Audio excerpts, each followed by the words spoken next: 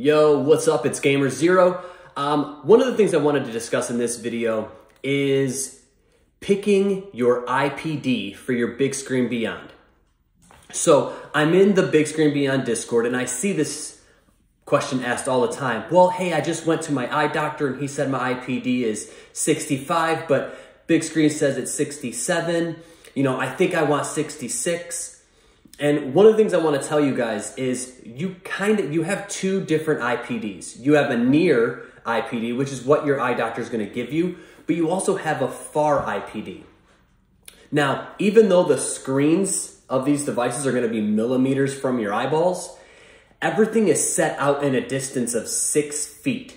So you're going to want your far IPD as the number that you want for your Bigscreen Beyond. That's what you want it set at. So if you want to use a tool, which I use something called iMeasure on my iPhone, and this is what it does. So it actually gives you a far and near IPD, and choose the far IPD. That's going to give you the best visuals. It's going to put you in the sweet spot.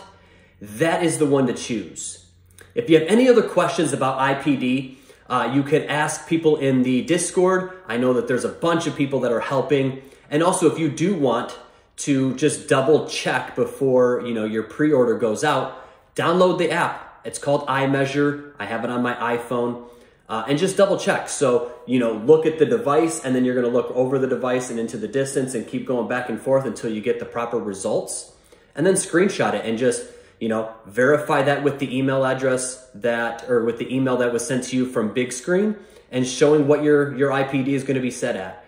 This should be all that you need. If you have any other questions, any more content, definitely just let me know. Hit me up in the comment section. Smash that subscribe button so we can get more Bigscreen Beyond content. I will be doing some Quest 3 content, some gameplay content, all coming up here soon. But if you have any other questions, concerns, anything else, just leave it in the comment section and have a great rest of your day, guys.